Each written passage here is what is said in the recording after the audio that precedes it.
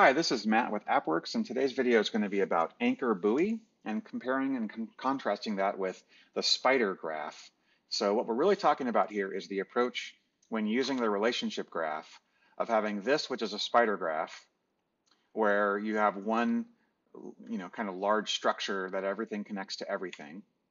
And this approach, which is anchor buoy, where table occurrence groups, which is each of these set of table occurrences, are disconnected from each other, and that there's a really consistent naming approach where it's very easy to select something. So why would you do that? And here's the example.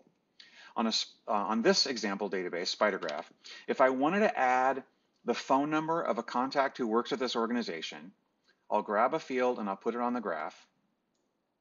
And I'll say, oh, this is, my current table is company. I'm connected to person. It's just called person. So probably the one called just phone is going to be the one with the phone number because I don't really know between phone and phone two. So I'll just guess, right? So I'll put that on there, exit my layout, and then take a look at my results, and it shows the same phone number for everybody. At a glance, I wouldn't know that this is wrong.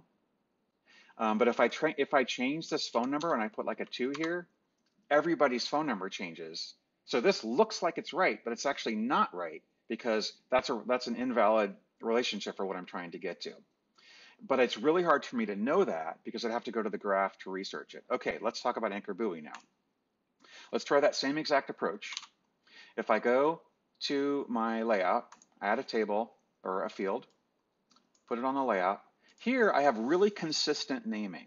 So if I look at my structure, first of all, the thing that I notice is I have related tables, which only is a small set. I don't have every single thing. All the things down here I could use, but they're unrelated, so I'm not going to even try.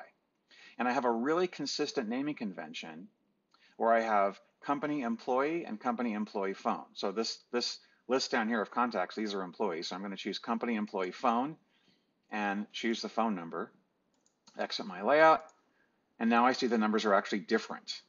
So that, in short, is really the benefit of anchor buoy, and that is why it's a really valuable tool and why it will save you a huge amount of time in most of your FileMaker databases. So in the next video, I'll talk more about the naming conventions and some of the more subtle points of how to do this. Thanks for your time.